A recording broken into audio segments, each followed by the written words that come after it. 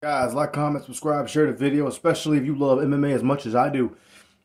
As a Tony Ferguson fan, let's go. He's fighting Paddy Pimblett at UFC 296. I'm actually excited for this fight. I'm actually very, very excited for this fight. Because Tony Ferguson is a legend. I feel like he didn't get all the big fights he should have gotten, let alone a title fight. But hey, it is what it is.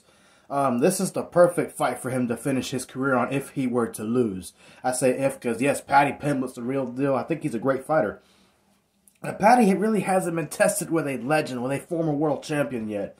And I know Tony was interim champ, but let's be honest, man. He was the only guy that was the active champion, had he not been injured, that was willing to fight anybody and beat anybody at the time. And that's what a champion does. So, shout out to Tony Ferguson. Very, very excited for this fight. It's a winnable fight for Paddy Pimblett. He should win the fight, but you can't underestimate El Cucuy. I mean, who knows? You know, I'm not saying El Cucuy has still got it, like he's still what he was in his younger days, but I do think he has plenty of fight left in him, at least for this one last fight. I'm not saying he wasn't excited to fight Bobby Green, but he fought pretty good and better in those fights with Diaz and Chandler. He lost those fights, but he looked really good. He was worth watching. And those were winnable fights for him. So, I mean, who knows? You know, you never know what to expect out of El Cucuy, you know.